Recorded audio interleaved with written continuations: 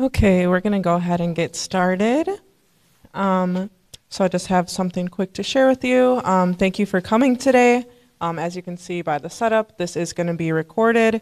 So if you don't want to be in the video, please try not to go in front of the camera. We might have training purposes in the future. And it is important that we capture everything that is said today in the session. So if you could please be sure to use the microphone, especially so that the people who are online can hear you as well. It'd be very much appreciated. And for the people who are attending virtually, you can use the chat function to talk amongst yourself. But if you do have questions, put it in the Q&A function so that we are able to see it.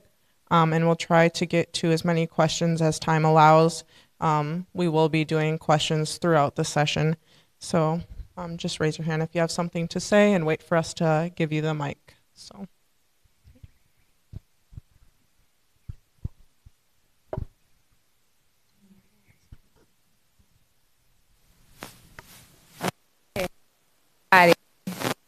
Okay, I'm gonna try that again. I know we just ate, so talk. Hello, everybody. Okay, we're gonna get there. It's okay. So this is the trauma course. I do know that the name throws it off. If you came here thinking that I was gonna give you stats and statistics about trauma, this is the wrong class. What I am really gonna be doing is giving you something practical for yourself and also for those that you work with. So welcome to therapy. Thank you. Welcome to therapy. If you were not prepared, it is completely okay. My name is Mylira Green. I hail from Virginia. If you are familiar with Virginia Beach, that is how far I am away from home right now. I am a licensed clinical social worker by trade, but honey, I am just a servant at heart, okay? This is gonna be a conversation. This is gonna be real discussion because I want for you to understand how to thrive. How many people became a social worker because you became who you needed growing up? I know I did. Or you saw somebody that was in need, or you experienced someone that didn't have a resource. If that is you, this right here is for you. I will tell you that please feel free to interact with me throughout the time. Ask whatever questions that you want to ask. I'm going to get the whole businessy spill out of the way. Again, my name is Mylira. I said I was a servant at heart. I'm also a healer. I've been able to bridge the gap between your mind, body, and your soul. We talk a lot about mind, which is the therapy piece, the counseling and things like that. We talk about the body, your yoga, and all the things that you move and you eat and all that. But what about the soul? And I'm not talking about religion, but I'm talking about the actual soul. So I learned how to do Reiki healing energy to help individuals really heal, because I am a certified complex trauma professional. And what I learned was after 2 years of doing trauma work, that person still had the residual of their trauma inside of them. And the way that I was able to help with that is energetically remove it. I am a family woman. I have 2 young kiddos that is dying for me to come back home. My son is 4, my daughter is 7. So you'll hear a little bit about them. I am a gut person, so please do not ask me after this, what did I say? Because I won't know what I said. So make sure you have your papers out. I think I'm doing all the preliminary stuff right now. If there's any activity that you do not want to do, please feel free to not do it. This is not a dictatorship. This is us collaborating with each other. There's going to be some things you agree with and some things you don't. It's completely okay. Let's have a discussion and communicate about it. And then I am a liver of life. I promise you, I did not wear this outfit to be the light today. I appreciate every person that gave a compliment, but this reflects who I am as a person. Who people see today, the reason why I became a trauma professional, because I have trauma. And I say I have trauma because I constantly have triggers that come up. The person that has all this knowledge, I could tell you I got my degrees. My undergrad came from Norfolk State University, social work. My grad came from University of Southern California, social work. I'm currently getting an undergrad certificate in coaching at Virginia Christian College, and then I'm getting my PhD in organizational leadership at Regent University. So I can tell you all the degrees all day. But who I'm coming to you as is someone who, when I was 3 years old, I was exposed to sexual play and didn't understand what that was. So for 3 to 13, I struggled. 13, I found out I was obese. So then I went through a depression and promiscuity. Then sexual assault when I was 16. I lost 2 babies. So I have 2 angel babies. I'm currently going through a separation, which is fairly new. So when I tell you, I'm not just coming to you with a bunch of book stuff. If that's what you came here for, you're not going to get it. So that's my preliminary stuff, okay? Now, I am going to ask this question. I would love some feedback, so whoever has the mic, you can pass it around. But what role do you believe one's mental health play in advocating for one's needs in the workplace? What role does your mental health play when advocating for your needs in the workplace? Okay, we have one in the back. Not sure. There we go. The mic is coming back there. Who was it? Oh, in the very back.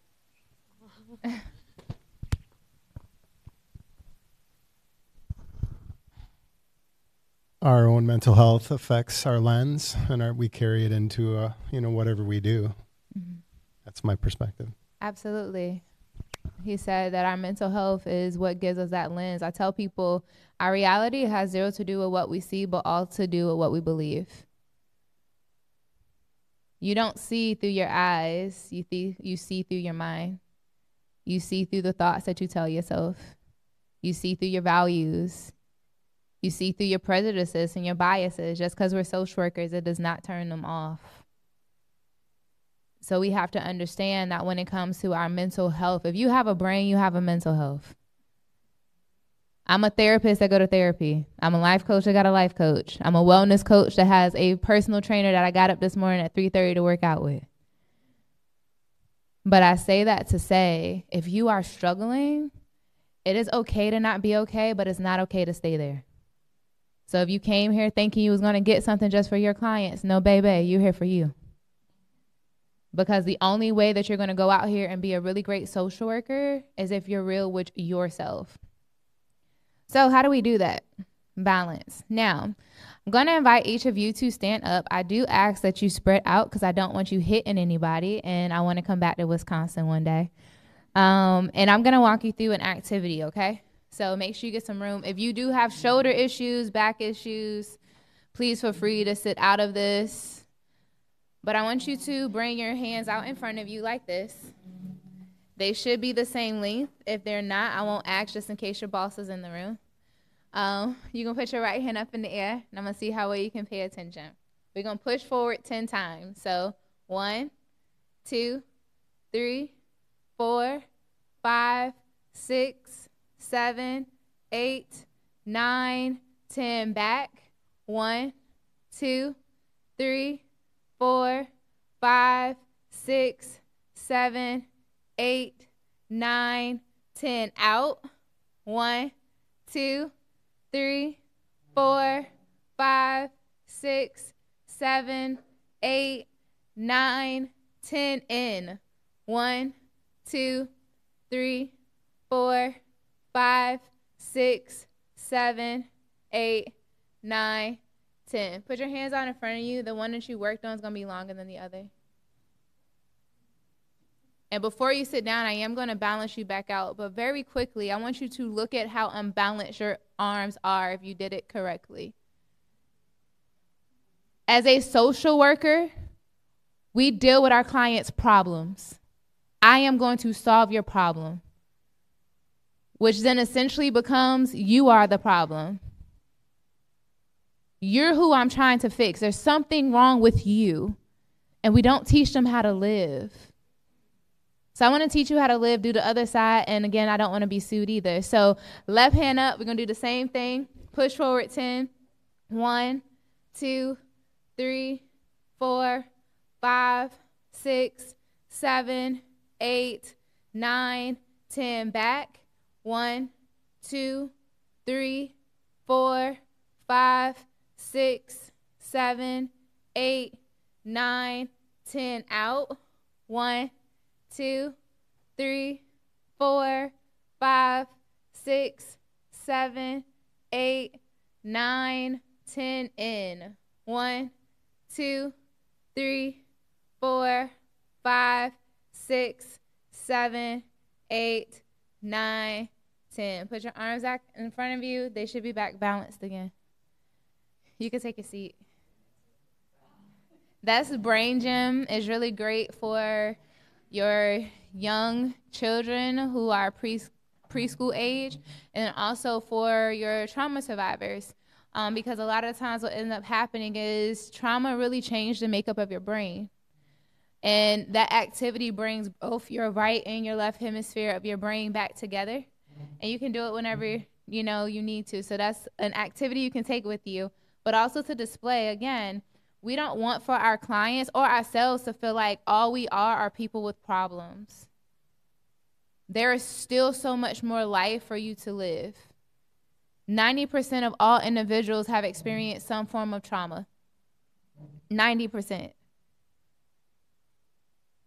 And it's not just big traumas.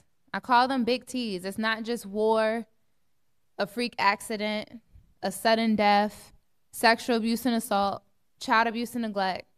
Sometimes trauma is, I was really hungry and the only meal I had was the meal that I had at school. And that was the one thing I didn't like. So when I got home, I didn't have anything else to eat. That's trauma. It could be my parents had to work multiple jobs just to put food on the table, just to pay the bills. So I had to take care of my siblings. That's trauma. It could be running down the step because you're late to work and you bump your toe. Now, every time you go up the step, you're going to look again. That's trauma. But we look at it as this big old grand thing. So what I want to do today is to give you guys an opportunity to see how can we create this harmony so that even if you have experienced some form of trauma, how do we still continue to live? Again, I could have came with a bunch of statistics. I could have told you about the 139 successful suicides that we have every day in the United States alone, and some that we cannot count because they were overdoses. I could have easily came and told you guys about how to eliminate the adverse things of trauma. But one thing about it, when you focus on something, that is what's going to come to pass. So if we keep focusing on this big old monster of trauma, we're never going to stop it from happening. So this is going to be the way that we can actually do something different. Again, disclaimer, I do understand everybody has different belief systems. So anything that I am putting up here is not for you to have any specific belief or thought behind any of this. And we're going to actually take our time. So you'll see things on the screen. But as I said, this is the time to have your pen and paper, because please do not ask me because I will not know. The reason why I love this so much is because I believe that we're all like cell phones. How many people have Android chargers in here? Because you got an Android. Okay, I can't use your charger cord if my phone is dying. Same thing. You can't use my iPhone charger if your phone is dying. You have to know what type of phone you are. And some of y'all have upgraded and still using old charger cords. So in this space, I know it hit, right? Yeah, man. That's the money one right there. But I say that to say that I want you to walk out of here having a better understanding of who you are holistically. So then you can have tools to actually do something different. So going in line with this phone analogy, and we'll go through this in each of the dimensions as you'll see as I go through this presentation with you guys. But we can only do 80% of this life by ourselves. What happens when your phone gets to 20%? What does it do? It gives you a little message. You can either put energy save mode or cancel. You might as well just put energy save mode, because if you push cancel, you need to charge in like 15 minutes.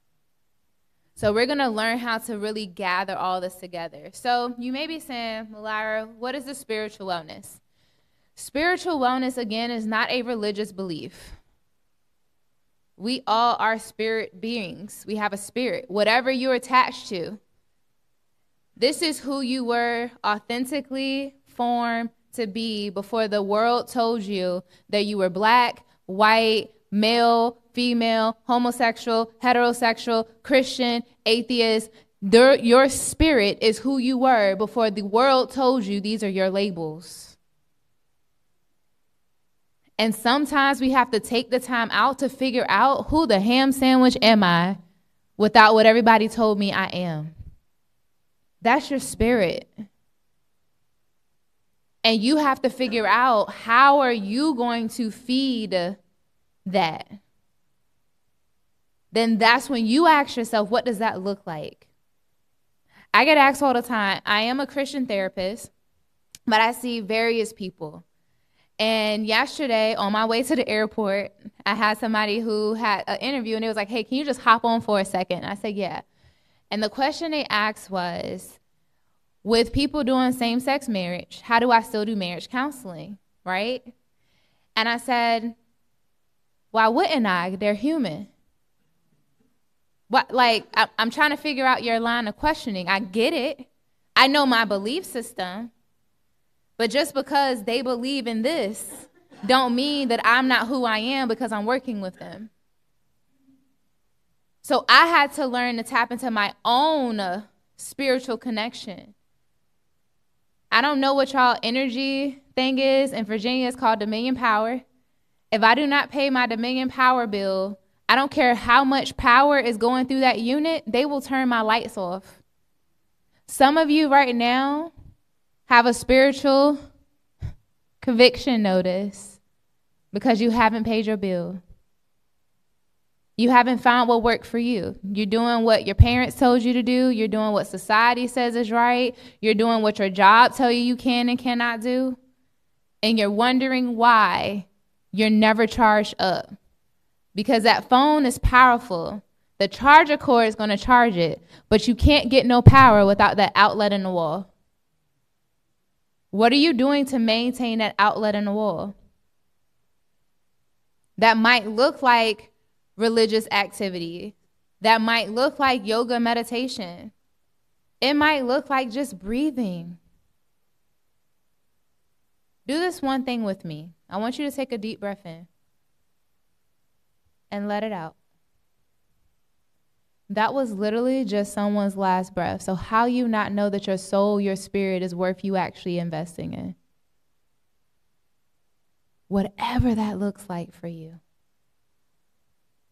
And I'm going to say this as well, because I know religiously I'm a part of the majority in the United States. And I'm going to speak to you. And I know this is probably going to be unorthodox. And if the NASW Wisconsin never invite me back, I don't give a flip phone. If you are Christian, really ask yourself, what would Jesus do when your client is in front of you? I have a client right now that's completely atheist, homosexual, comes with black nails, hair is fleet laid. And he's about to graduate. And do you know he says more Bible verses during our sessions than I do? Because I just created a space for him to just be. I didn't let what I thought dictate anything. So now he's almost done with his trauma work. I didn't let my spiritual wellness to bleed on his. But I had to know what was my spiritual wellness, not what nobody else told me.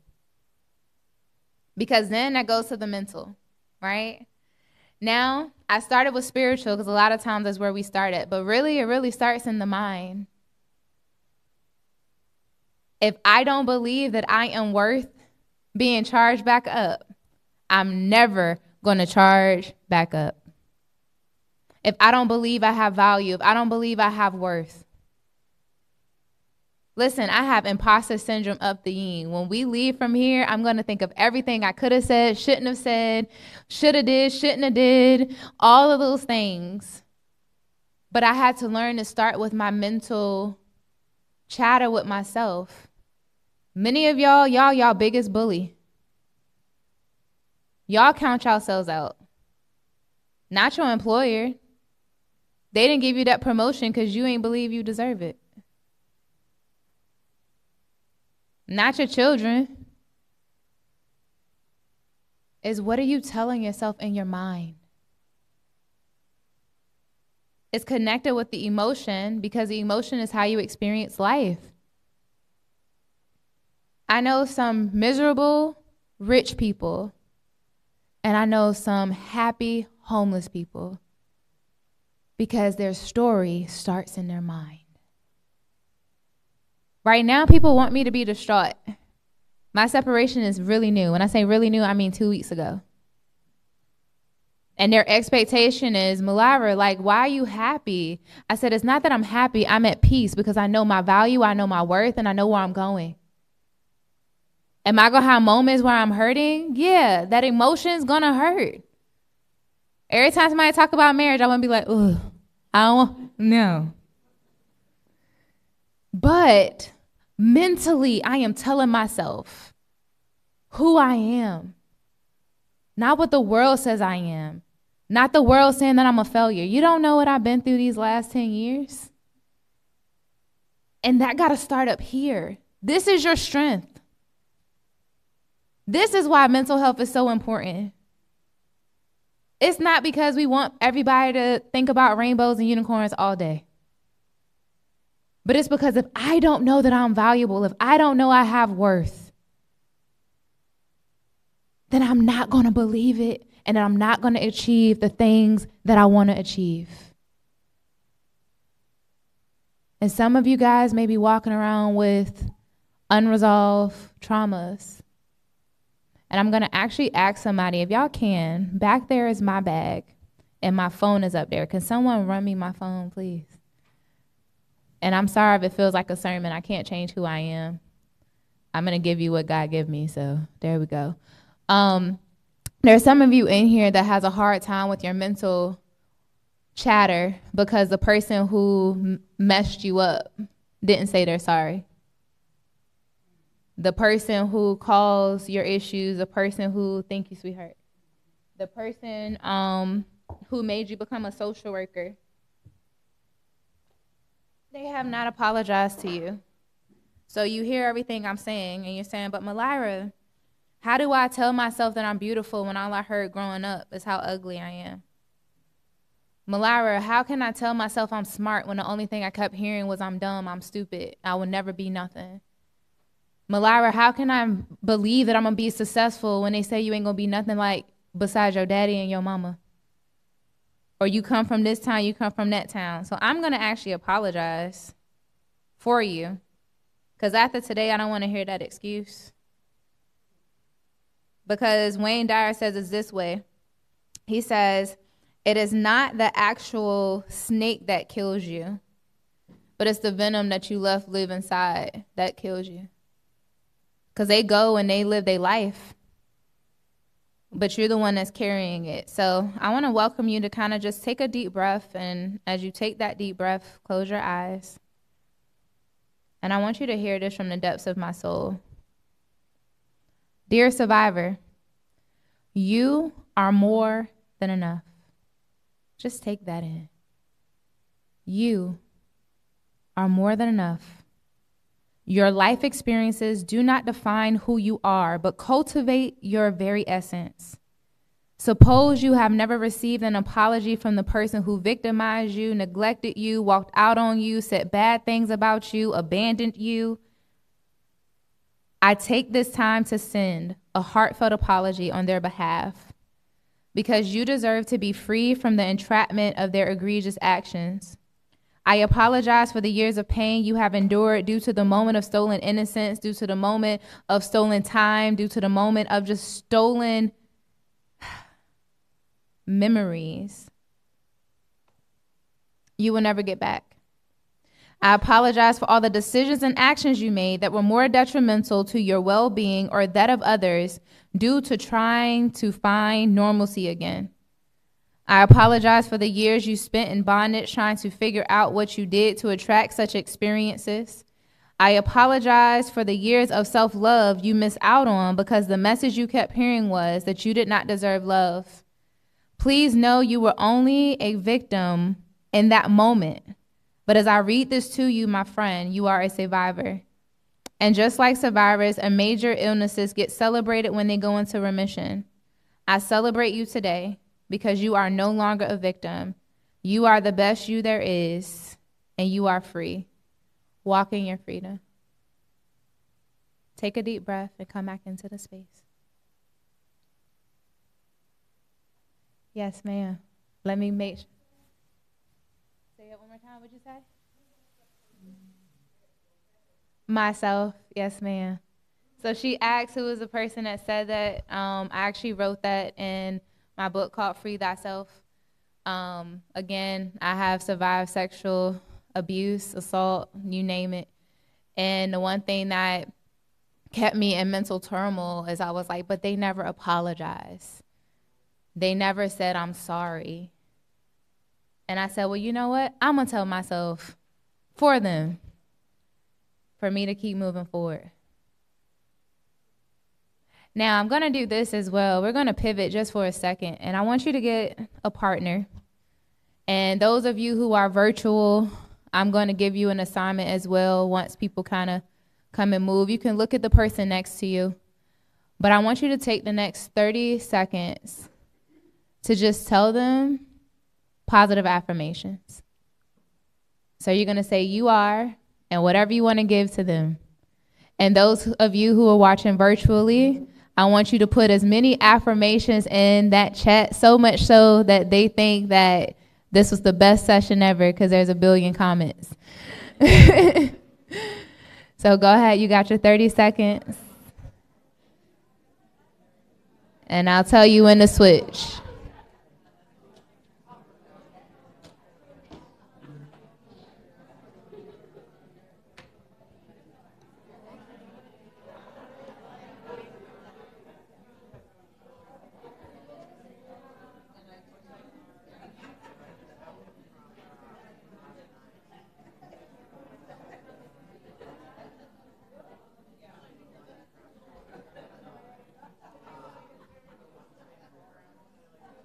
All right, now there should be a silence in the room. There should be a silence in the room. See, this is what happens when you tell social workers to talk, right? All right, we're going to, I did, not on purpose. No, it was really on purpose. All right, we're going to switch. So whoever did not talk, it's going to be your turn. Go ahead. And if you already did it, fine.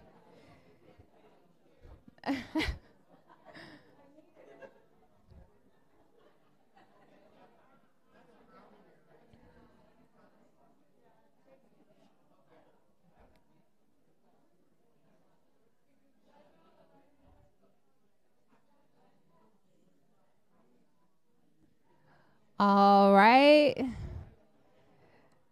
Take a moment. I love my people. I love it. I love it. All right, guys. If you can hear me, clap one time. If you can hear me, clap 2 times. If you can hear me, twerk them thighs. No, don't do that. I'm just playing. Just playing. Just playing. I promise. Who would like to share what that activity kind of felt like or meant to them? How was that? Uncomfortable. Okay. And why was it uncomfortable? Yeah. You want to know why it's hard for us to hear positive things? Because we tell ourselves the negative all day long, like a broken record, over and over and over and over again. And that's why when I get to the social wellness, you'll see why I'm real big on choosing your charger cords, right? All right, I saw a hand over here. And I know we're supposed to use the microphone, so I'm going to try to be obedient. Okay.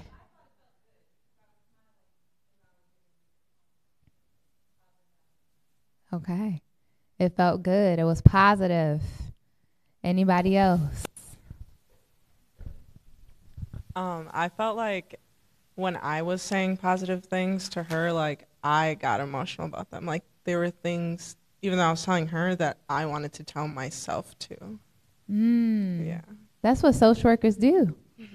We tell our clients all the things we want to hear. All of it. We assign them homework and don't do any of it. But It's okay. Yes, ma'am. Is I actually liked the activity, and I liked it because everything that I told you, I meant it. It was, and it was things that I wish I told myself enough of. So deep down, I know that those things are there, but I never really tell myself those things. But I can look at somebody else and say, man, I see every single thing. The things that you don't see, this is what I see. And so I like that. So powerful. There is somebody watching. I know somebody else about to share something. But I would be remiss if I'm good, y'all. It's okay. But whoever is watching online that feel like you're alone, you're not. Whoever just had a suicidal thought, you shall live and you shall not die. You are valuable. You are enough. You are more than enough. Everything that you need is already in you. And that might resonate with somebody in here too. Does somebody else wanted to share before we continue? Okay. I don't want y'all to start thinking I'm crazy, so I'm going to go to the next one before I start speaking into people's lives today. Okay. I got you. Listen, at the end, I got a good 2 hours. I'm trying to make sure I get through the good part, and then y'all get the real part, okay? Now, we talked about the spiritual, so that's the outlet in the wall, right?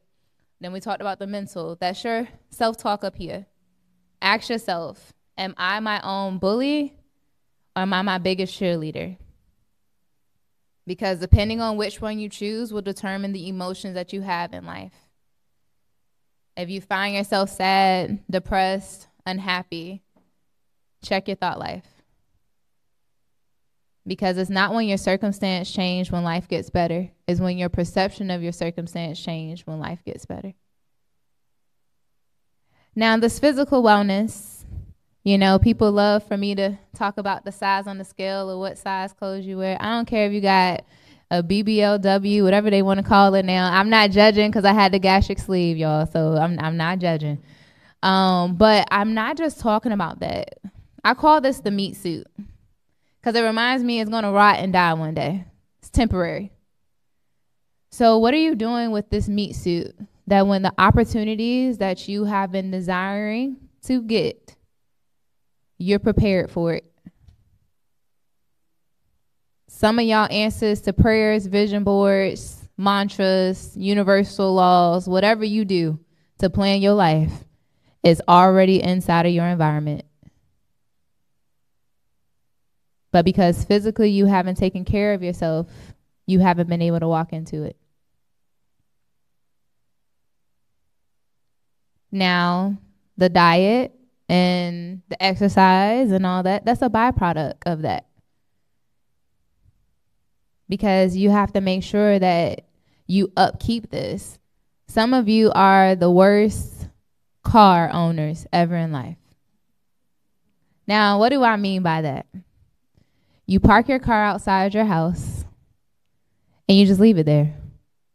But you go to your neighbor's house and you change their oil, you change their tire, you even rotate their tires and you don't know what you're doing, but you do it because you want to help. And then when the opportunity of the lifetime come knocking on your door, you go to start your car. What happens when you don't start your car? It's not going to start up. You're going to need a jump. So sometimes it's just going outside, starting your car up and put it in neutral, let it roll, and then back it back on up. The next time we go out there, we actually put it in drive. We drive around the actual way. We bring it back home. Some of y'all are driving the interstate but looking over at the other person's car, jealous about what they have. You want their kids, you want their spouse, you want their job, you want their money, you want all of these other things. When where you are is where you're supposed to be. That's that physical. Get in your own lane. Stop telling other people what to do. You cannot give to your clients what you are not giving yourself. You just can't. And it really takes for you to make sure this is okay. this has to be okay. Like I shared, I had the gastric sleeve. I used to be 319 pounds. That was a big part of my trauma. I thought that I was ugly. I thought that I wasn't lovable. I thought that I would never be able to do anything. And before you judge me, okay, I'm going to tell you this, and y'all going to look at me after this is over. You ever know, like, Tommy Pickles from Rugrats? I'm him in real life, y'all. I'm not even lying to you. So if you think I'm a trip, I'm not. But I shared that to say, physically, I hated myself so much that I never appreciated it. I never took care of it. Food became my parent. I ate it when I wanted to celebrate. I ate it when I was sad. I ate it when I was angry. I ate it when I got a A. I ate it when I got an F. Like, it literally was the parent that I ran to because I didn't have that emotional support. So it broke down my physical. It goes back to, if you enter a space and they still had the outline of somebody's body who was dead, the windows back there was shot out, would y'all want to come in here and listen to me today? But are you giving that off when you walk into spaces? If y'all came in here and I had a bunch of Walmart plastic bags on the table, y'all be like, what is this? But if y'all came in and I had some gift bags and it was nice and pretty, and I may have just bought y'all little teeny keychains, it doesn't matter. You're going to open it up and get excited. Are you presenting yourself as a trash bag, or are you presenting yourself as a gift bag? And I'm not telling you that you got to spend a lot of money on it. I'm a rainbow girl. This right here that you see, this was just a hot commodity. I had to get this one. But normally, I'm a $3 rack girl, okay? If you don't believe me, follow my Facebook. Everything say rainbow shop.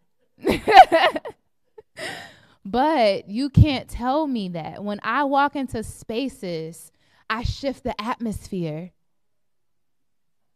Not because I'm cocky.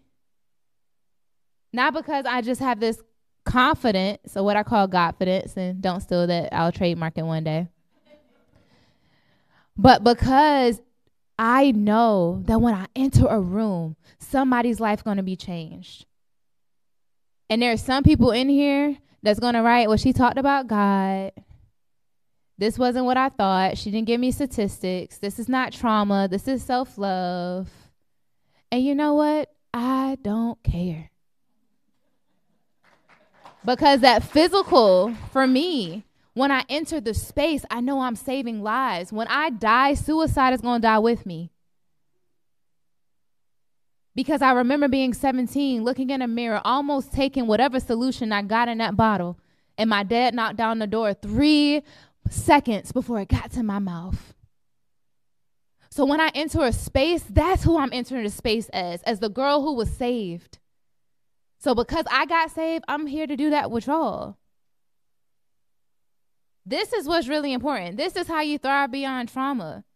When you take care of that physical body. Enough about all this mental health mumbo jumbo. That's great. It starts there. You got to have a positive whatever. But how are you going to execute your life if physically you are broken down? How many people got time that they need to take off? Vacation time to just stacking up. Go ahead, take that vacation. Because if you die, guess what? Your position is going to be posted tomorrow. Matter of fact, it ain't going to be tomorrow. It's going to be posted the hour after your family called and told them that you dead. So if you're not taking care of your physical health, how are you going to make it? You're not. That's what's keeping me alive right now, y'all. I just told you, I don't care. I'm transparent. When I become president one day, everybody already knows. So if anybody lies, I already told you. But I told y'all I'm in the middle of a separation. Guess what keeps my mind? The fact that mentally I know who I am. Spiritually, I am tapped all the way in. And then physically, baby, I work out every day. So when he do look at me a couple months from now, he be bad, okay? But I share that to say you got to take care of this thing right here. And it's bigger than doing diets. It's bigger than exercising all day long. Sometimes it's just going out and being in the sun. Do you know that the sun is the best actual medicine on this here universe? And if you don't know anything about a pineal gland, now I'm about to take y'all a little bit left, but I'm going to come back, I promise. Sun gaze, right when the sun goes up and right when it's about to go down. it heals your pineal gland, which is where all of who you are starts at. But nobody tells you that. That's easy. You ain't got to pay for that. Use YouTube, free. Type in, you want to do a 40-minute walk. You don't want to go outside. Okay, I like to go outside, but I don't like bugs. So I will walk inside. You can't afford to go to a gym. It's okay. But do something to take care of this. Because some of y'all answered prayers is right here in the atmosphere, but you cannot do anything with it because physically you're not ready. Or you're hoarding your pain. Hold your hands out like this and close it for me. If the person that had the blessing that you've been waiting for was to come in here and put it in your hands, how are you going to actually take it? If your hands are closed. You can't. So you got to take care of the physical. So the first 4 that we had was all you. Spiritual, mental, emotional, physical. Now we have your social well-being. Remember them charger cords I said? I just want you to ask yourself silently, not out loud, because I ain't trying to get nobody fired today. Who do you have charging you up? Like I said, some of y'all done upgraded, but y'all still trying to use your razor charger from many blue moons ago. You're trying to keep that person in the room and in the space because you ain't ready to let them go. Some of y'all, the latest iPhone that they about to drop for Christmas, I know they coming with something. But you so steady holding on to the flip phone charger that you had when phones first came out. You really got to ask yourself, who do you have charging you up? Because sometimes you're depleted because you're relying on the wrong people, the wrong places, the wrong things, the wrong career path in social work. Listen, I'm a social worker to do everything, y'all. I'm a therapist. I'm a life coach. I'm a Reiki master. I'm a professional speaker. I got 2 businesses, 2 part-time jobs.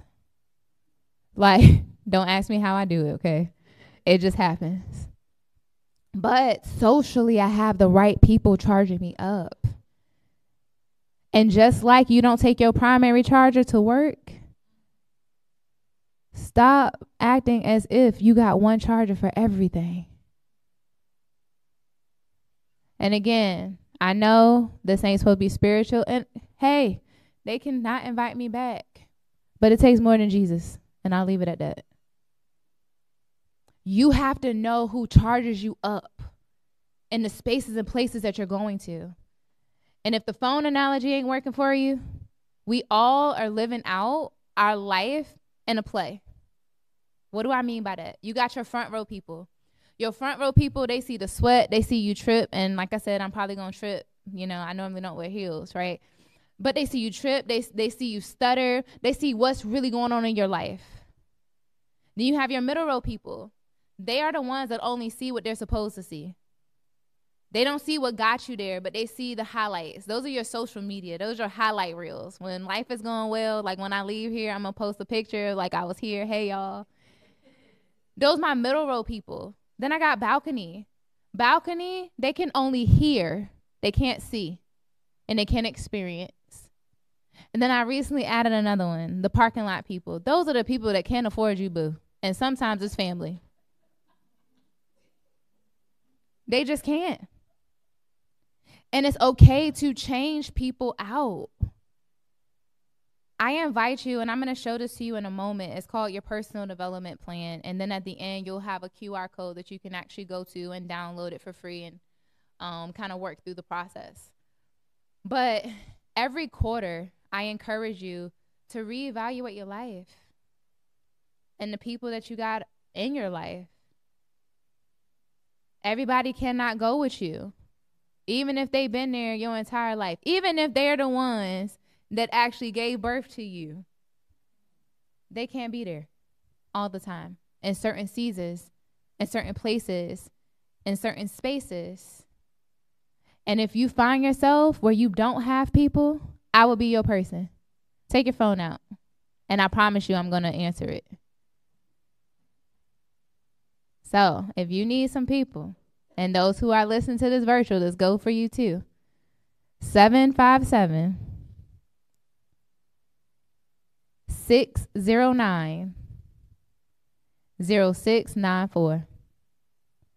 Again, 757 609 0694. I will be your charger cord until you figure out what phone you are.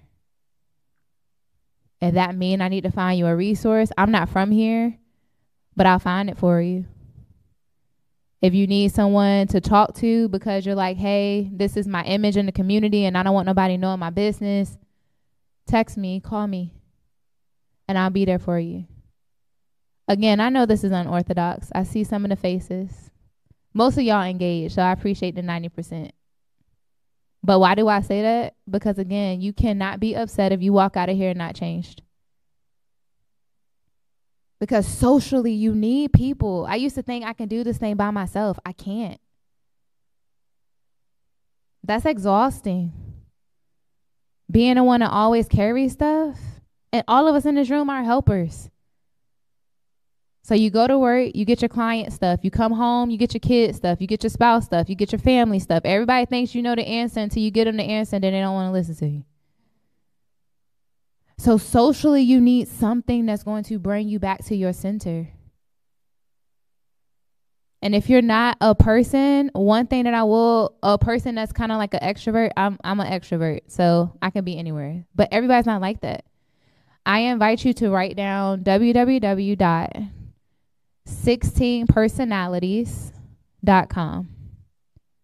And it's the Myers-Briggs assessment.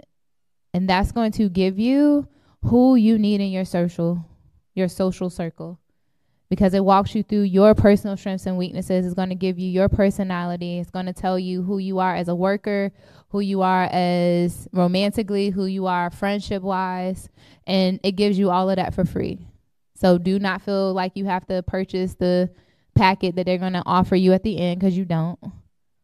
But I do welcome you to take that, because you really have to know what type of phone you are. Some of y'all got an Android and y'all walking around with iPhone charger cords and you wondering why it's not working. Because they're not for you. And there's some people that need to be in the parking lot that you keep giving free admissions to your life. For what? What are you trying to prove? Like, I am literally an in-your-face type of person. So this next phase of my life is going to be hard because I have to learn to move in silence. Because everybody and their mama want to tell you what to do. How to move, how to be. No, boo, you parking lot. And when I'm ready for you to be front row, I will let you in. I will invite you. And being okay with people talking about you. They're going to talk about you whether you do what they want you to do or not. They're going to talk about you whether you go back to school or don't go back to school. They're going to talk about you whether you have kids, don't have kids, whether you leave him or you stay or leave her. Okay. Or whatever you do, they're going to have something to talk about you about. But you have to know who you are. So then cash flow. Cash flow is not a standalone thing. And I'm not going to sit here and promise y'all millions of dollars. You know, some people that's like, I have the key to give you money. No, I'm still waiting for mine. But I say that money's like a bird. If you go out and you chase it, you're never going to get it.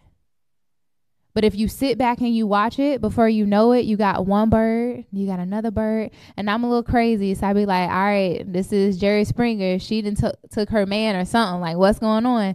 But I say that jokingly to say, stop chasing money. Do what you love, and the money is going to flow. I've been a business owner now for 7 years, but this is my first year being full-time. Y'all want to know how I got to full-time? Because everything that I put in for everybody else fell apart. I had got this really big job as a director of a nonprofit program, and the program was already in the red for 12 years. And I said, I can take on the challenge. Midway, I realized, no, they just needed somebody to put it on. And I remember saying to myself, I'm showing up at this job every day with every idea, bringing people to the table, you know, thinking of different stuff. And I said, why am I doing this for somebody when I can do it for me? And I remember saying, yes, I am young. I said, before my 29th birthday, I'm going to be a full-time entrepreneur. I did not have any money in my savings. I didn't have any clients. I didn't have any contracts. I didn't have any of that. All I had was a love and a joy to help people. And on April the 8th, my 29th birthday, I walked in as a full-time entrepreneur with the money that I needed to take care of 4 months of expenses and everything else. Why? Because I wasn't chasing the dollar. I was chasing my purpose.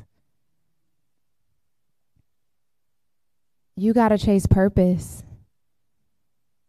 And if you don't know what purpose is, dedicate today to figure out what that is. Think about what you used to dream and do. I laugh all the time now when I take my notes during my therapy sessions because I'm like, I remember being a little girl, 5 years old, banging on the keyboard, having little kids. Like I had like a little adoption agent. Like all my doll babies was being adopted, okay? I don't know why they was getting adopted. I wasn't, but I was like, okay, we're going to do this. But now I'm living out that dream. I remember I used to act like I was a teacher. Now I stand in front of a college class twice a week teaching about grief, loss, and death. When I lost 26 people during COVID, what better person to talk about than somebody who actually got the knowledge and experience?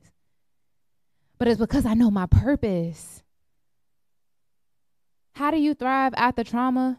Knowing your purpose. How do you thrive after trauma? Knowing that everything you need is already inside of you. You just got to walk in it. Because the cash is going to flow from there. Go after your dream.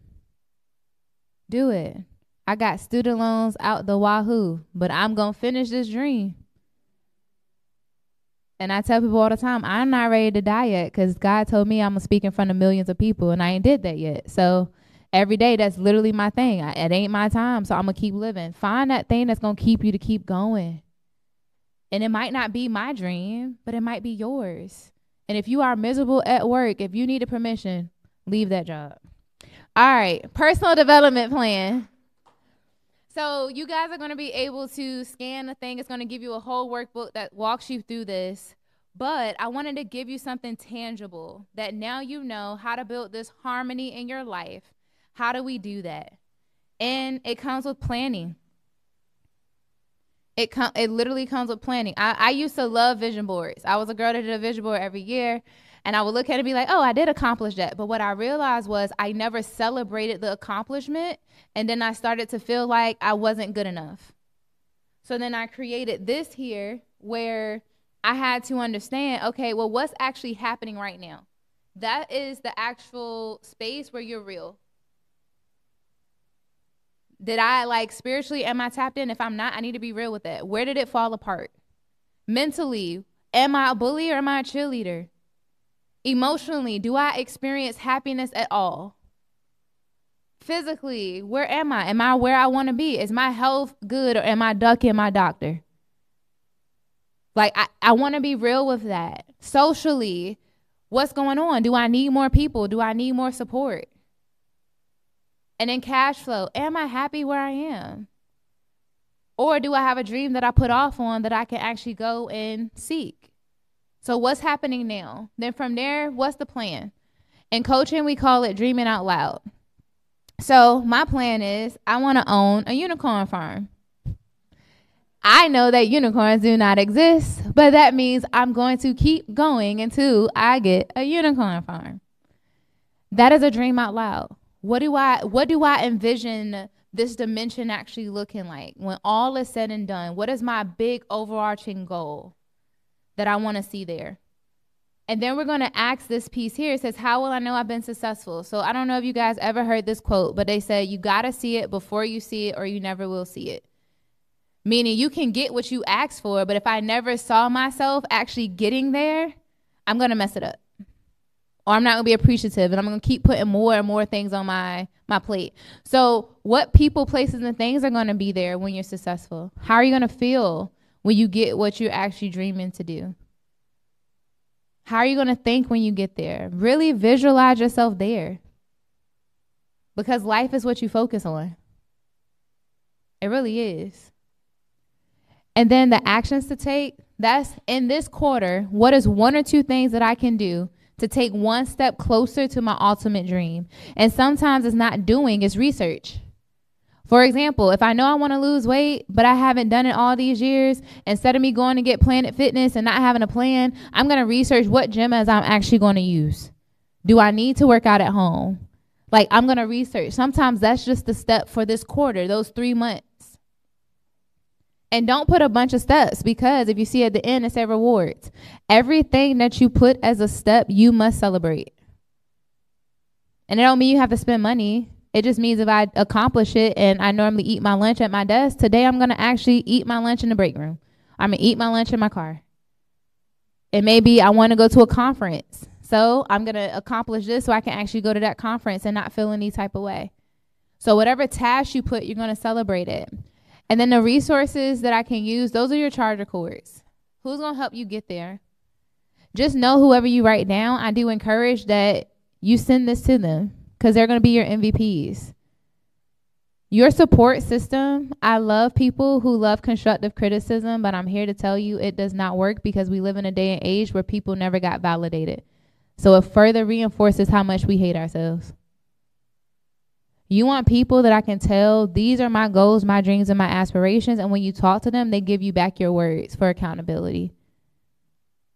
So those are your MVPs. Those are the resources that I'm going to need to get this done. And then the date, I normally tell people, give yourself the whole 3 months. Now, if it's something as simple as I got to make a call, okay, then put that in a week. Before steps to like research and really sit down and figure it out, give yourself 3 months. Because again, you got to know, what type of phone are you? So the next piece of this, we're going to pivot just a little bit. But what I do want you guys to do is kind of just amongst your area. It don't have to be a diet. It can just be in the group. What is one of the dimensions that you know when you walk out of here, you're going to put some work towards? And I just want you to just simply share that with each other. Those who are virtually, please put inside the chat function which dimension you feel like you need the most work on, and of course why. So I'll give you guys about a good 2 minutes, 3 minutes to have that discussion. All right, everybody, come back into the space. Come back into the space. Would anybody like to share what they want to work on? Because I'm going to hold you accountable, okay? If you let me. Don't follow me if you don't want to be held accountable. All right, she's coming with the microphone. Oh, I think he putting it on now. Okay, try it now. Go ahead. Look, I done pushed the hello? Okay, I done pushed the power button. Sorry, y'all. All right. So one of the things that I said that I want to work on is the physical.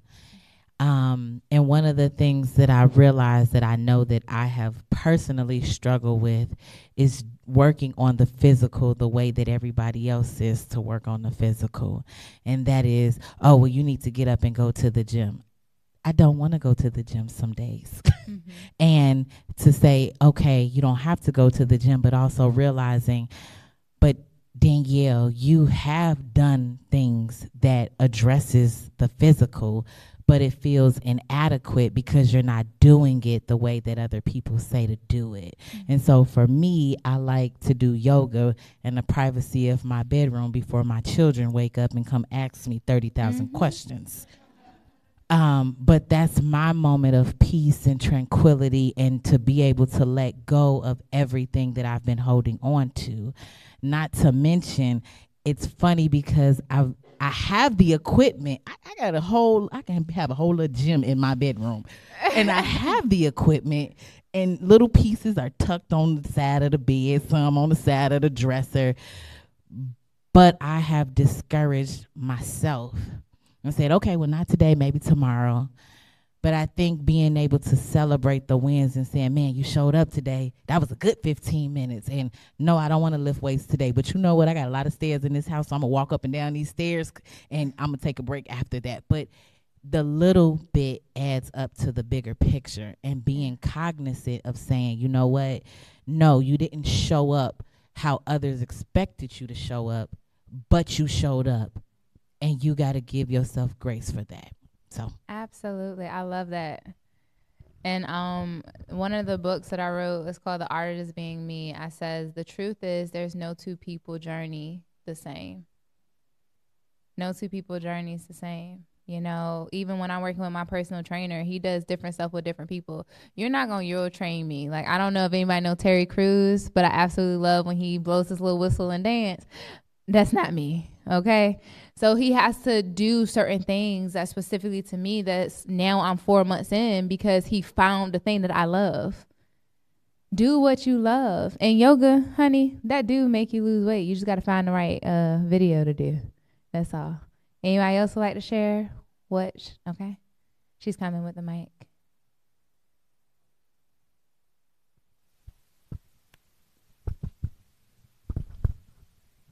I feel that I have to work on my mental and my emotional wellness. I think since I was really young, I never got the affirmations or anything from any of my parents. I had stepmom, stepdad, dad, mom all in my life.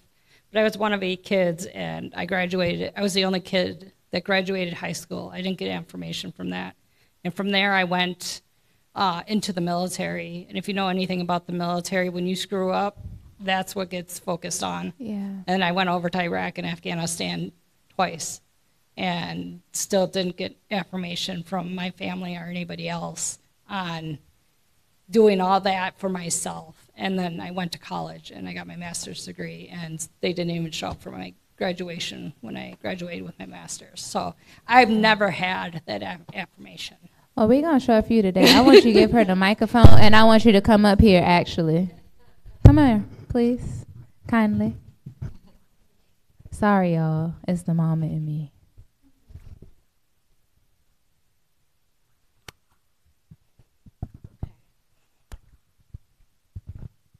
So today we have valedictorian of the NASW Wisconsin chapter coming to graduate from high school, undergrad, master's, celebration of her retirement from being in the military, being everything to everybody. So I want you guys to stand up, not sit down, stand up and celebrate our valedictorian.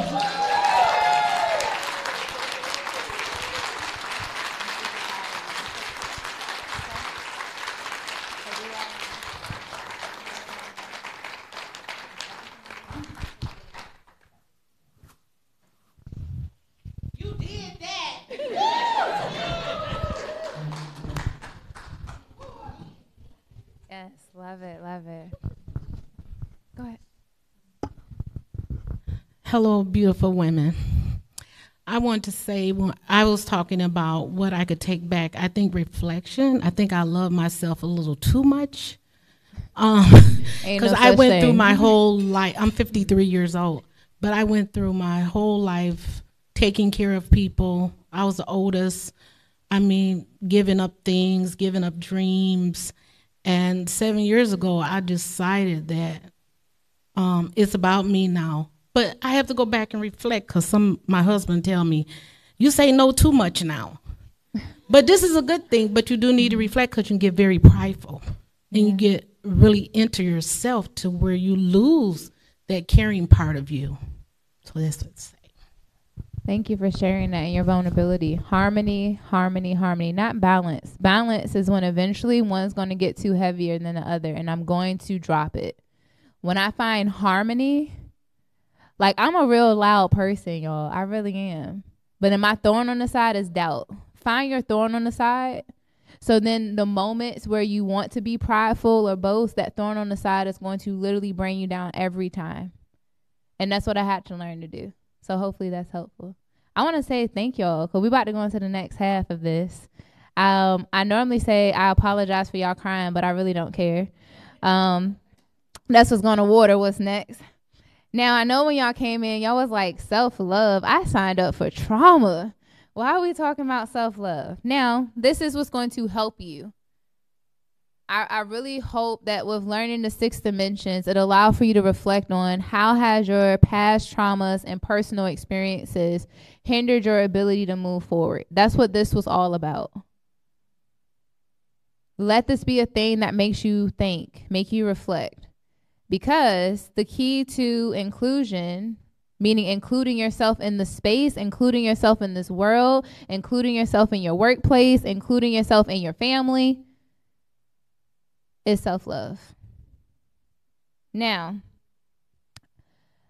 the first piece of this, and yes, we are all adult here, so please do not judge this quote, but I'm going to break down why I said it this way, is you must embrace your story. You literally have to get in bed with your story to conceive your purpose. And this is not cute, I'm dating my story. No, this is, again, I know I say some things, but it is what it is. This is one night stand. I don't know you. I just know it's my story. I'm going to get there. It's painful. I get up in the morning. I don't want to see you. I need my coffee. Get out. That is I need to at least address what my past pains are, because if I don't, it's going to continue to bleed into my today. It is not worth being Superman if the red cape is your blood because you never took the time to heal. You never took the time to actually embrace what got you here. I get told all the time, are you ever afraid that you're going to get your license taken away? Are you ever afraid people aren't going to invite you back? And I always say if that happens, it just means I don't need it anymore. Because there's somebody in here, I said something that they needed to hear their entire life, and I'm okay with not coming back. I'm okay with Virginia saying, give me your license, if it means saving one person. But I had to get in bed with my story to realize what I really bring to the table. My clients don't come see me because all my accolades after my name. Typically, I don't tell them. It's kind of funny. I had one little girl. I don't work with kids, y'all. I thought I wanted to. No.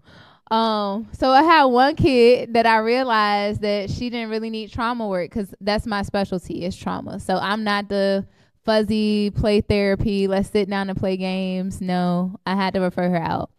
But afterwards, I did her discharge, and her mom looked at her and said, now you get to tell all your friends that your therapist is verified on Instagram. And why do I share that? Because they didn't know. I had another client, his significant other, all the way in California, was like, do you not know who your therapist is? And you talk to her every week, you ain't check her out. Why do I say those things? Because none of that dictates my value. It's my story that does. Not the accolades, not the pictures, not the social media highlights, not the people that I see, none of that. It is the little 3-year-old that I told you about. It's the 17-year-old that almost took her life. It's the person that deals with suicidal ideation still now on a daily because I have PTSD from the things that I've experienced. That right there is what makes me who I am. Not my degrees, not my certifications. They just get me paid.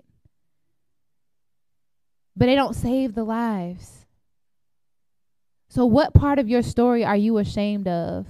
That's your real superpower.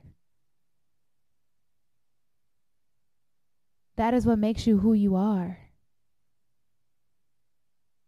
Because that's where self-love starts. Accepting and embracing the good, the bad, and the ugly. If you can't do that, how is the world going to accept all of you? How are you going to make your client look at their ugly if you haven't even stared in the mirror at yours? You can't.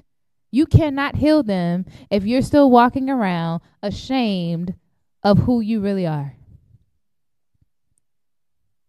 I walk around like one day, like I said, I'm going to be president. What happens when you're president? Everybody want to come out and say everything under the woodworks. They want to look to see if you got a record. They want to look to see you got a side boo jank. They just don't care. But I'm going to tell you it all so that you know I've always been who I say I am. And being unashamed to do that. That's where I want you guys to be. Because you're empowered. You are not powerless. You have free will to determine where your power goes. Stop acting like you are aimlessly going through life, because you're not. You just have to realize that life is all about choices. Every yes you give is a no to something else. And y'all saying a bunch of yeses to a bunch of people and saying no to you. You saying yes to your children. You saying yes to your spouse. You saying yes to your job. You saying yes to the pain. You saying yes to everything else besides you. Take that vacation. Take that lunch.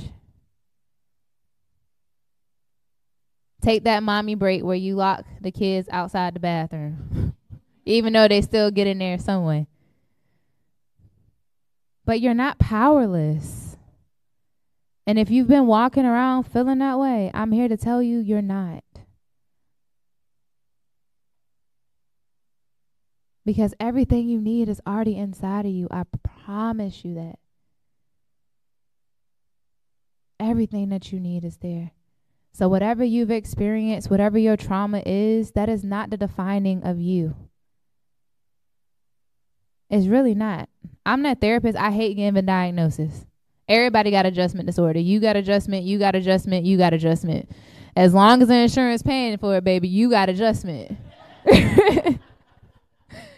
But it's because I never want anyone to ever feel as though, again, they're the problem. Now, do I walk them through trying to figure out what it is? I do. Because it's just like if I have hypertension and cancer and I don't want my doctor to put cancer down there, I can't get cancer treatment because it's not listed. It's the same thing with mental health. So I'm not denouncing the importance of people knowing what their diagnosis is. But what I want to do is allow for you to get so powerful that even with that diagnosis, you realize it's just a Band-Aid on the rest of your body. It's not your definer. It's not your identity. Matter of fact, I was talking to one of the exhibitors out there, and you know when people try to challenge you, I did real nice, y'all, I promise. And I was like, yeah, I work with individuals with severe mental illnesses. They have schizoaffective disorder, bipolar type. I have 5 of them right now, and they're all virtual telehealth at their house. He said, but don't they have crisis? Don't you send them to the hospital? I said, no, they don't have crisis because I was able to teach them how to really live a practical life in spite of their diagnoses. We actually talk to their voices. If you really want to know about schizophrenia, it's real. Why do I say that? Because they see the stuff that you don't see. You have to give it a name. You gotta, if they're seeing a face, tell them to name that face. Now when my clients see the faces, they friends now. When they hear the voices got a name. So they can tell, look, I ain't listening to you, Leah, whoever you are. Why do I do that? It's because they're normal people just having an external experience that I just don't get the privilege of seeing and hearing. But now they get to live a regular life with their family. And if they do have a crisis, oh, we have something in place for that. Oh, he ain't like that. He just wanted me to send him to the hospital. But it's okay. But I say that, though, because now they're empowered to be human beings, regardless of what their history is, regardless of what their current circumstance is. Some of y'all have allowed for your stories to make you a victim when you are actually victorious. But you have to know that you're not powerless. Why? Because you're lovable. Yeah, I know that's real cheesy, but it works with the self-love, right? Stop placing conditions on your love. Stop saying, I'm going to love myself when I become this size. I'm going to love myself when I weigh this much. I'm going to love myself when I find my spouse. I'm going to love myself when my kids stop getting in trouble. I'm going to love myself when I finally can wear them heels again for some hours. I'm going to love myself when I can actually make it through a whole day without having an accident. Yeah, when you get older, it just comes sometimes. You know, like, stop placing these conditions on your love. You are lovable right here, right now, without everything you wish you had. You in here wishing, and you got everything that you're supposed to have. You are worth being loved. And if they can't love you, honey, because they don't love themselves, leave them people alone. They can't give you what they don't have, and you can't give the world what you don't have. So are you giving counterfeit services? Let's be real. Are we out here faking social work? Because it's deeper than the knowledge that we have. You have to know without a shadow of a doubt that you deserve everything that you are dreaming of. Everything. This was not my life a year ago. I wasn't traveling speaking. I could vision it. I could dream it. Won't nobody inviting little old me. I'm a 30-year-old girl that is unashamed to be a God lover, that's unashamed to tell my own business, because if you hear it on the street, you don't know me. But I do it, though, because I had to get to a point to know that I'm lovable just the way that I am, not perfect. That's why some of y'all out here procrastinating. Because you're afraid that it's not going to be perfect, so then you don't do it at all. So if you are a chronic procrastinator, ask yourself, who you trying to prove something to? They really don't care. The people you trying to prove a point to, they living their own best life. They ain't worried about you. So you literally have to get to a point where you know that you deserve to have this level of love. So briefly on your paper, because I see people doing their paper, we're going to do self-affirmations this time. And utilizing your first name, I want you to write an I am statement for each letter of your first name.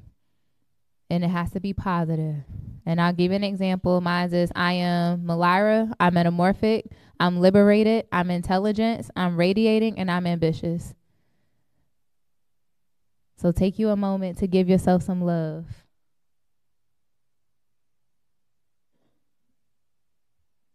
And once you wrote them down, I encourage you to take a picture of it so you can have it in your phone. So you can practice whenever you're washing your hands or if you're having a hard moment. Go back to these affirmations to remind you that you are lovable, because you are. The next piece in the self part is faithful. You must commit to your goals, dreams, and aspirations. Les Brown says it this way: you don't have to be great to get started, but you do have to get started to be great. How many moms I have in here? Dads, I promise you, I'm not leaving you out, but I can only speak from a mom perspective.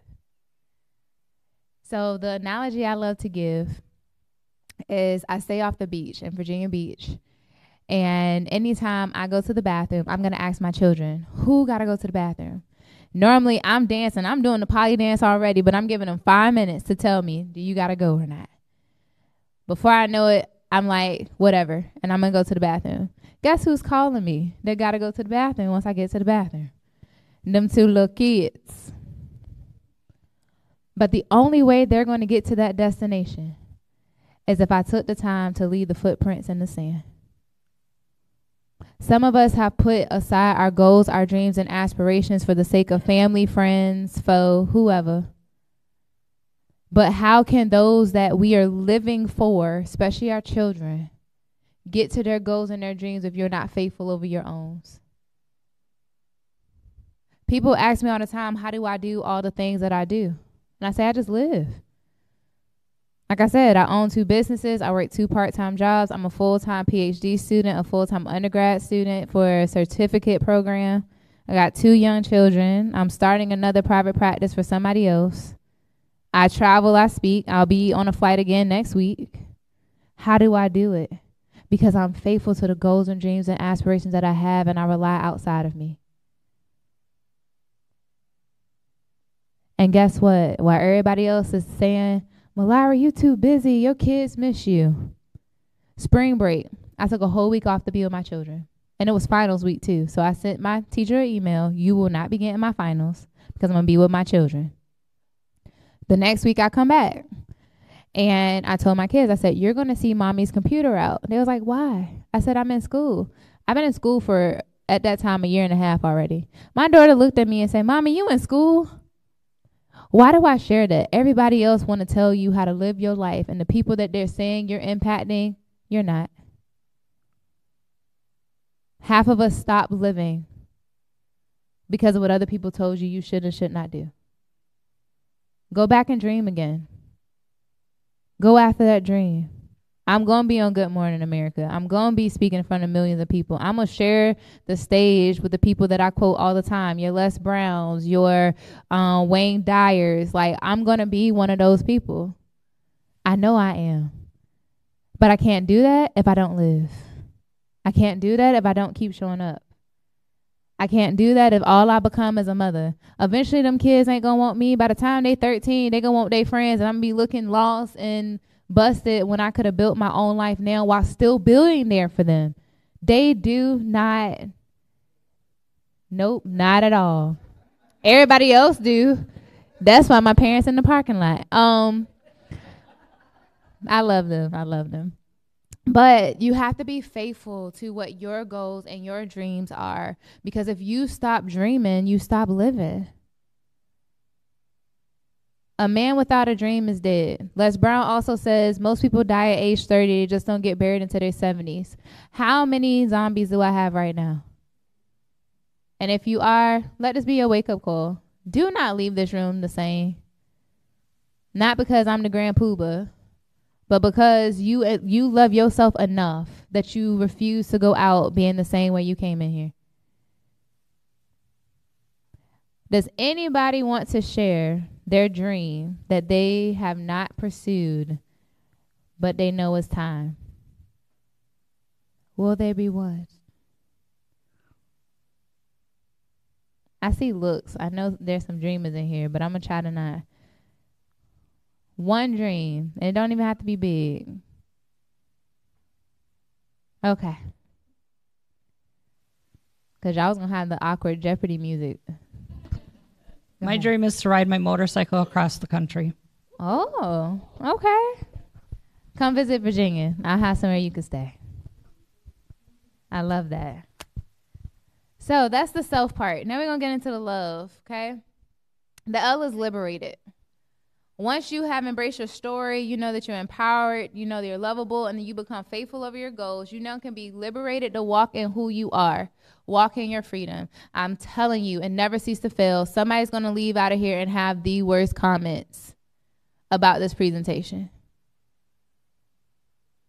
They just, it never cease to fail. It's at least one or two people. And I always just say, you could have left, boo, but it's okay. But I say that to say I am unapologetically Mylira Gervette Green everywhere I go. Because I'm liberated to be that. I'm not supposed to be you. I'm not supposed to think like you. I'm not supposed to move like you. I'm not supposed to present like everybody else presented. I'm not supposed to talk like you. I'm not supposed to tell jokes like you. I know sometimes my jokes are corny. But I'm so liberated to be who I am because I don't care if you accept me or not, because I accept me. Do I still want validation? Yes. I grew up not hearing words of affirmation. That's why that's my love language. I resonated with your story so much.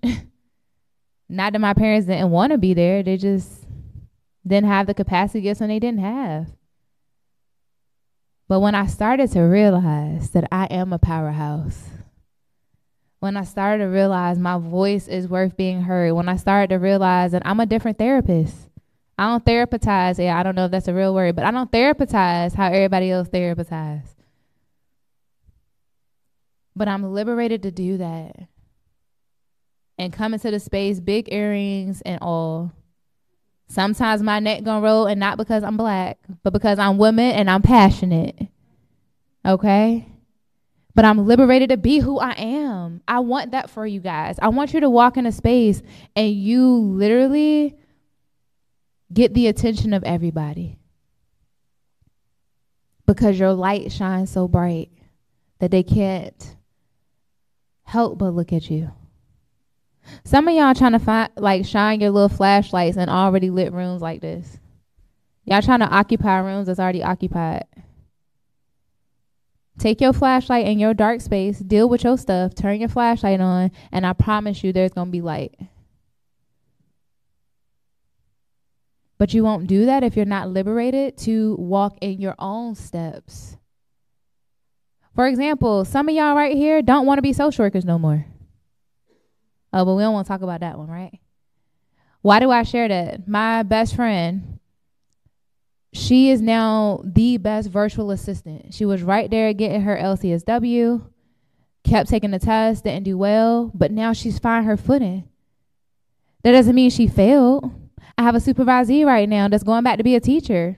Doesn't mean that she failed. It just means they were liberated enough to live their own life and not worry about what anybody else had to say. I get asked all the time, why is your PhD in psychology or something like that? And I said, because I wanted in organizational leadership. I want to go into these organizations, talk to business people about mental health so they can change it.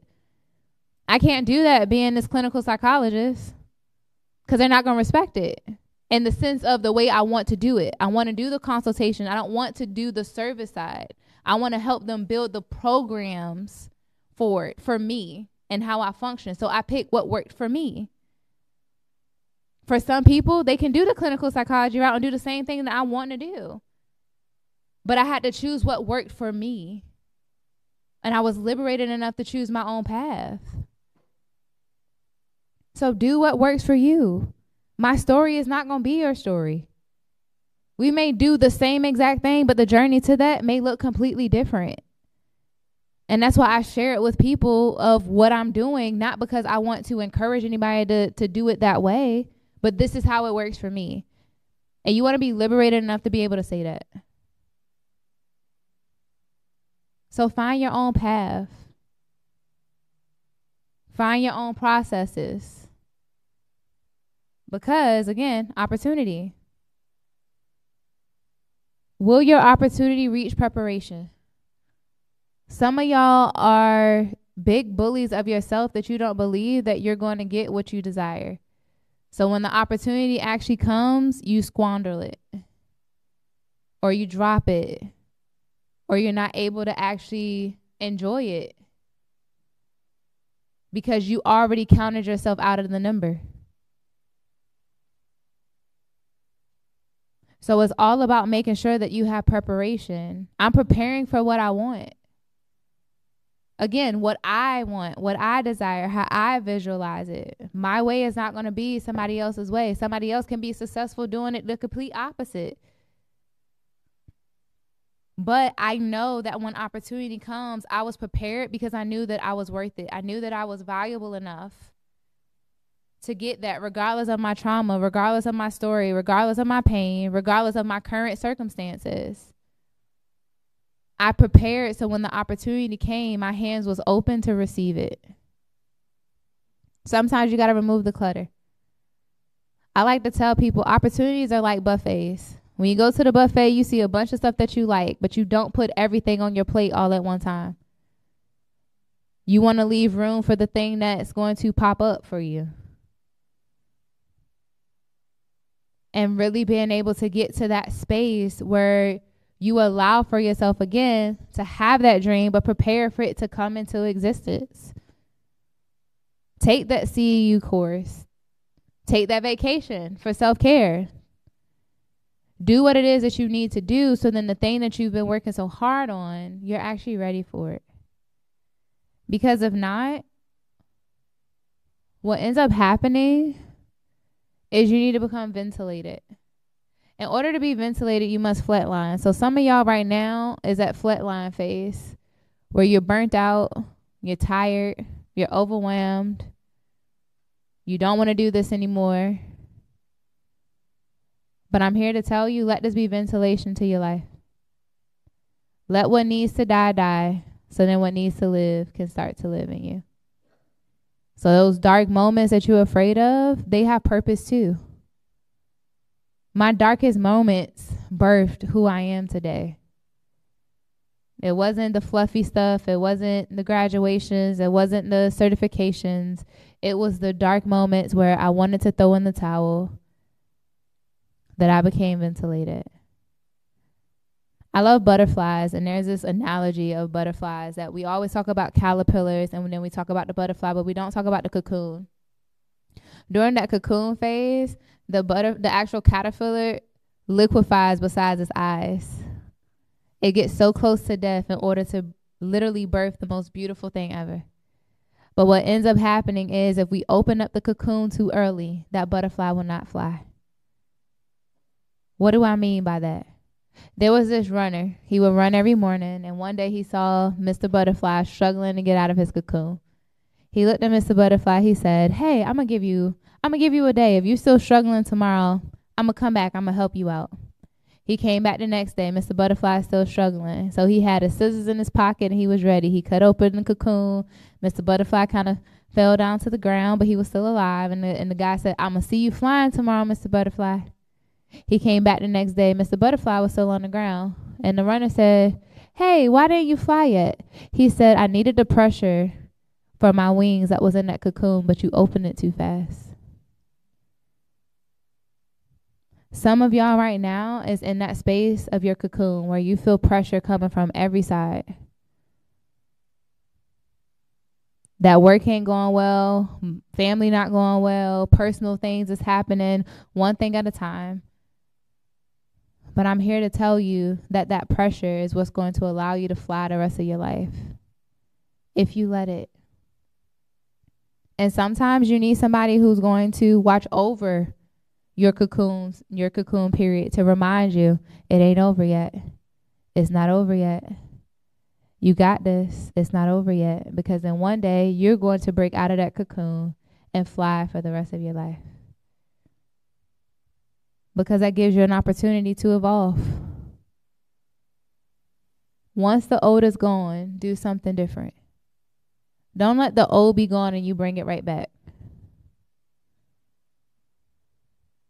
Let it go. That's the part of the love. I love me enough to not keep bringing this back into my space.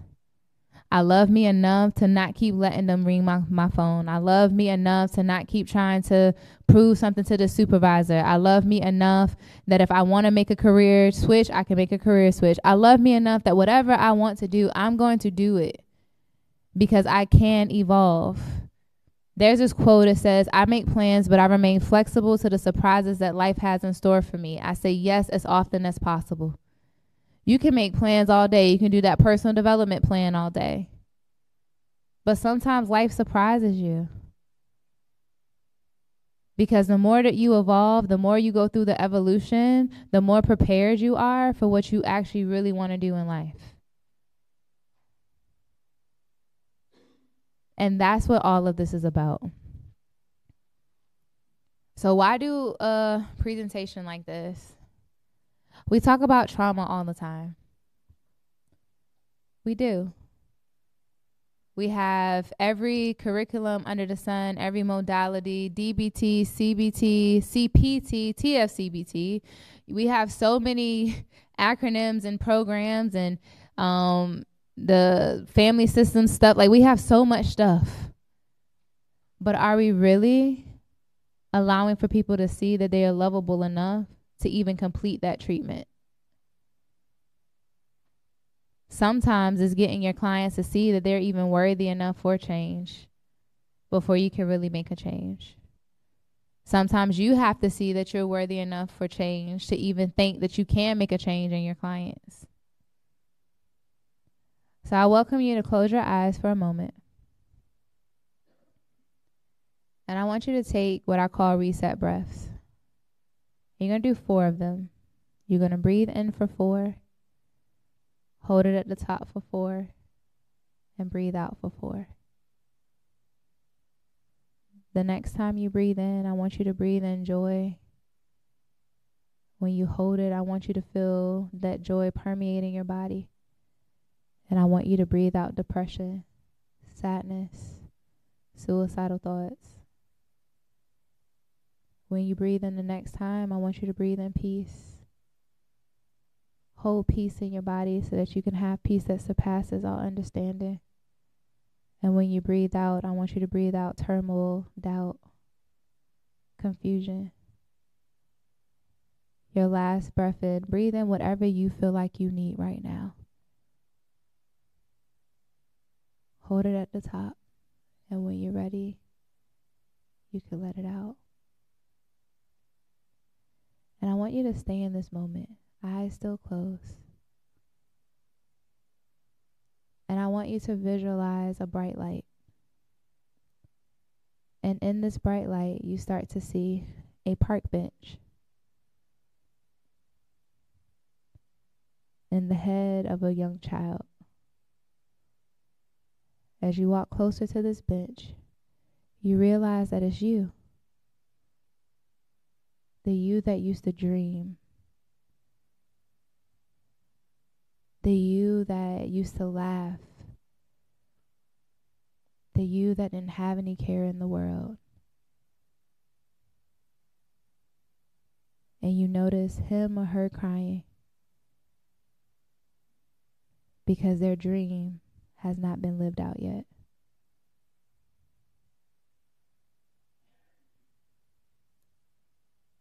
You reach out to you. Let yourself know that you'll take over from here, because this will be the first day to the rest of your life.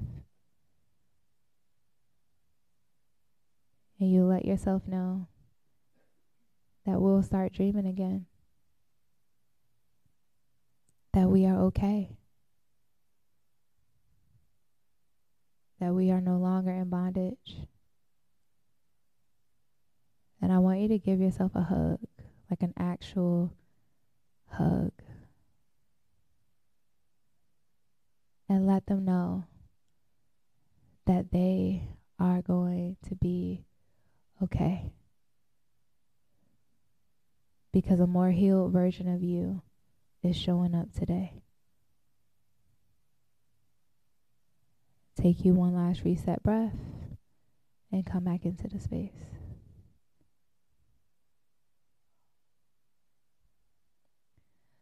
Again, inclusion starts with knowing that you are enough. We cannot treat trauma by ourselves. We've talked about that already with our keynotes. We need a support system. We need people around us that's going to remind us of what we said we're going to do in our lives. We need people who's going to remind us of everything that we have promised ourselves that we were going to do. Because if you didn't get anything else from this, let me ask you this question. Was this what you was expecting? And you can be honest. If you wasn't expecting this, raise your hand. Okay. I'm glad. Because when you least expect it is when your healing really happens. Any questions, guys? We have some time for Q&A. Okay.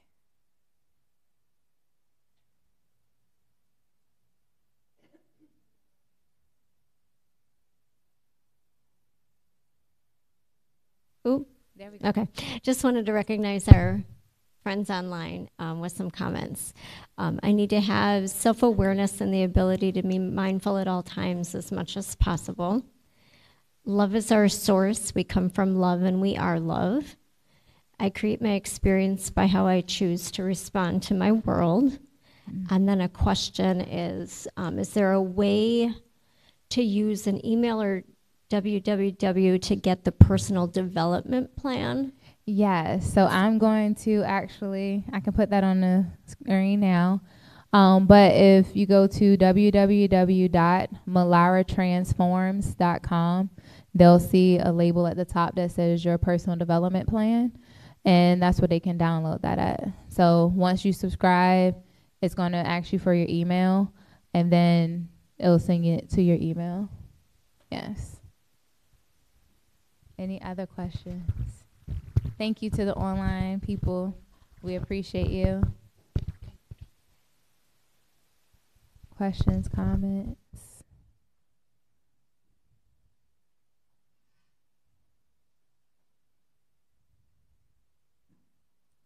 Okay.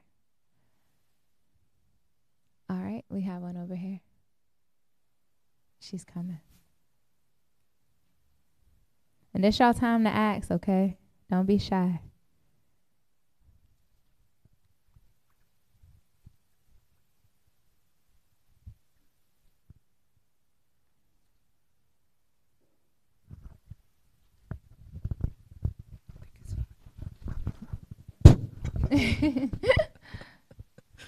I don't like microphones. So first of all, I just wanted to say thank you for this. I think it was a really very inspiring and eye-opening presentation. And I just want to know how much it would cost to hire you to just walk behind me and continuously tell me these things, because I know I feel really good right now, but I'm going to leave here and, you know, it's just life. And sometimes it just becomes very eroding to who we are. And so the one other thing that when you were talking about building up those social networks, that really hit home for me. And I think that as we get older and we start to lose people in our lives, especially like losing, you know, like my mother recently, and she was my number one, you know, she was my cheerleader. Yeah. Everything I did, it was like, yay, you know, and now I don't have that person to call anymore, and having to find new people, because I'm kind of a, I came here about 7 years ago, and so I haven't really built a very good, close network. All my people are all over the country. But I want to thank you for posing the question to me of what I really want to do. Where do I want to be? Yeah. You know, because soon my kids are all going to be gone, and then I'll just me in a big house and some dogs, you know.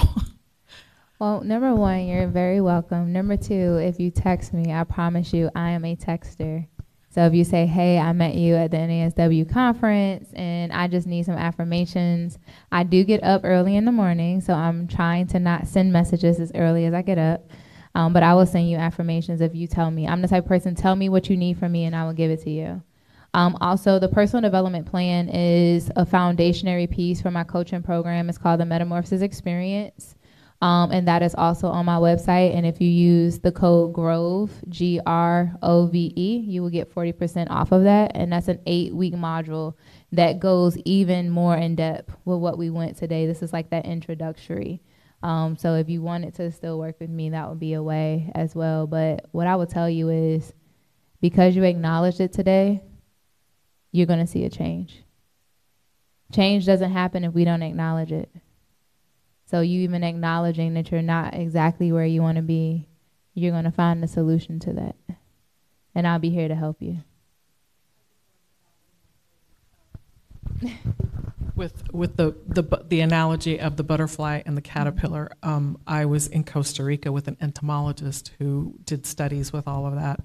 And he actually told me, he said, it is that they liquefy. He said, but it is so complex, it's as if we as humans covered ourselves in blankets, liquefied, and came out as an elephant. Yeah. So the transformation is that, you know, that's extreme. Powerful. Yeah, thank you for sharing that. And you guys at work, there's no reason why you leave this room and don't have at least one person that can hold you down. So I encourage you guys to connect with her, be her support. Anybody else have any questions or comments? I just wanted to also thank you for the presentation. I don't know, it really like convicted me. I wasn't expecting to get a therapy session today at all. And I like how you laid out the steps because I feel like they're all kind of interconnected. Like if we could work on our one goal that we're taking out today, but it might be like the emotional wellness part or the mindset part that may be the thing that the barrier that's keeping us from being more social, or, you know, like our sister shared, just doing the physical. It might be those self-affirmations. So I just wanted to applaud you, just like how you laid it all out, and I just know how it made me kind of think and respond and do like a inventory. Yeah. So, yeah, good job. Thank you for that. Thank you, really. And what I tell people is human beings are second people. What do I mean by that? We live per second. When we put pressure to live beyond that second, that's when we fail. So every second I may have a focus on one thing, and then the next second, something else becomes an emergency, and I'm going to give myself credit or grace to deal with that next thing. And then those seconds, they are going to create that minute, and then that minute creates that hour. But if you do second by second, when life begins to change and you have to pivot, you'll start giving yourself grace. So then I can move through each of the dimensions. This time I might be spiritual. The next second something happens at work, so now I got to deal with cash flow. Then the next second I have my kids, so I got to deal with my social aspect and my roles socially with other people. Give yourself grace, second by second, and the hours will create themselves. Anybody else? Question? I have a question. Oh, go ahead. So you kind of, so I'm wondering like how you personally got to like such a good mental, spiritual, emotional state. I know you mentioned like something that was holding you back was the whole apology thing, and you did stuff to, you know, help with that. Is there any other things that really like pushed you to like move forward with those things? Absolutely. Therapy, and I know, you know, earlier she was talking about the other things that we can do, and I definitely 100% agree with that. But I will say therapy saved my life.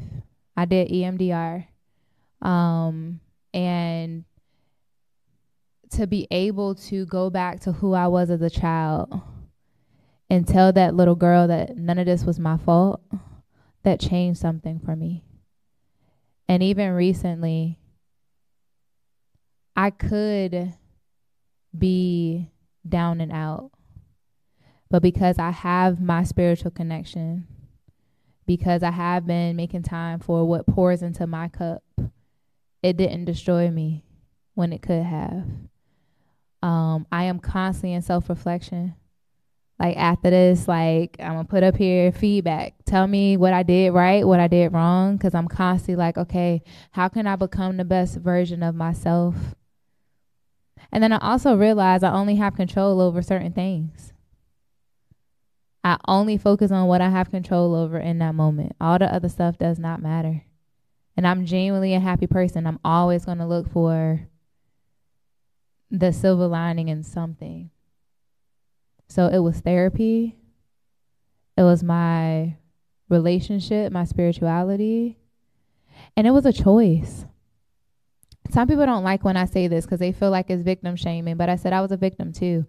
I had to choose whether or not I wanted to be a victim or a victor. And it was that choice that kept me going. Like literally, I was back in therapy for the last 2 years. I just graduated a month ago. So what you see in me, I am today. I tell people when you meet me tomorrow, I'm not going to be the same Mylira you met today. So it's being able to give yourself that grace to become 1% better than who you were yesterday. So EMDR helped, therapy helped, dancing, I'm a dancer. Better be glad I ain't got no DJ because I would cut a rug, okay? But finding those things, making memories with my children, literally what I do keeps me alive. When everything happened 2 weeks ago, me going to my classroom and being able to teach my students, being able to talk to my therapy clients, being able to do supervision with my supervisees, that kept my heartbeat going. So I will also say the path that I've gone over for cash flow is a lifesaver every day because it reminds me of my life purpose. Hopefully that answers your question. You're welcome. Anybody else? I'm looking at time. I want to make sure I don't go over. Okay. All right. So last piece of this, one last activity, I promise you, is going to be the last activity of today. I simply want everybody to kind of stand up for me.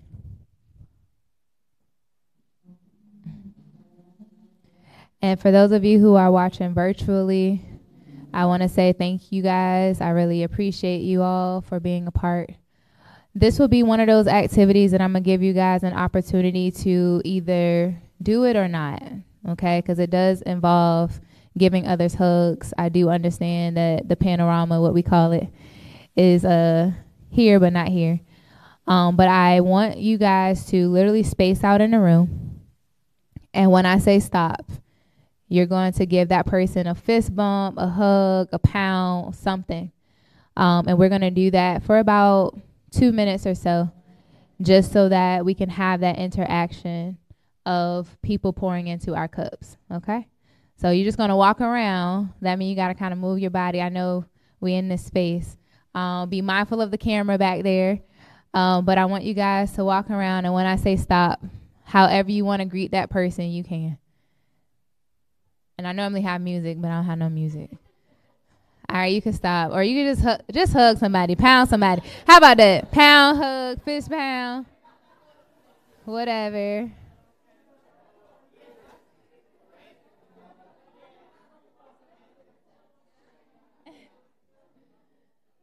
Thank you guys so much.